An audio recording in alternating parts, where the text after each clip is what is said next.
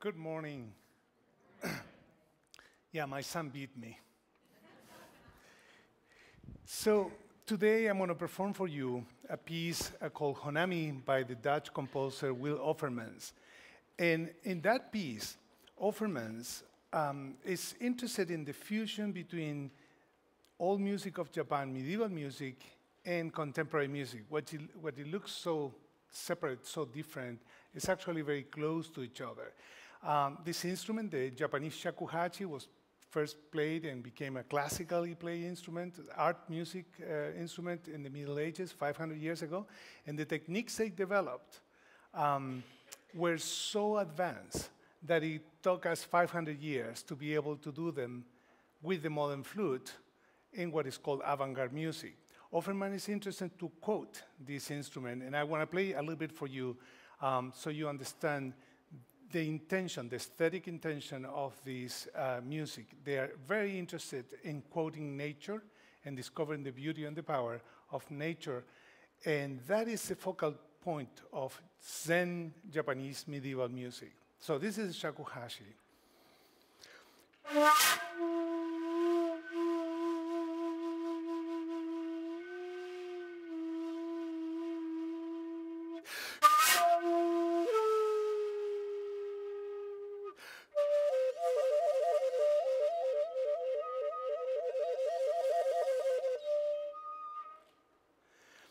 So, Offerman, thank you. So Offerman takes the techniques of avant-garde music. I'm sure you have heard that sound. All the Kurosawa movies use that. Offermans take that sound that is 500 years old, still going well, and brings the modern flute to its highest, most complex expression today, technically, to emulate that sound. The piece is called Honami. The word means, in Japanese, is a combination of two words. It's the wind that blows through the rice fields. And in a deeper level, it's a reflection on the dialogue between nature, natural sounds, versus humankind, the sounds that we produce. The middle section is a sound, is a lullaby. It's an old Japanese song. And nature intervenes and gradually becomes predominant at the end. It is for you to decide what is his position on this dialogue. So Offerman's the power to evoke, the power to unify through history and through geography.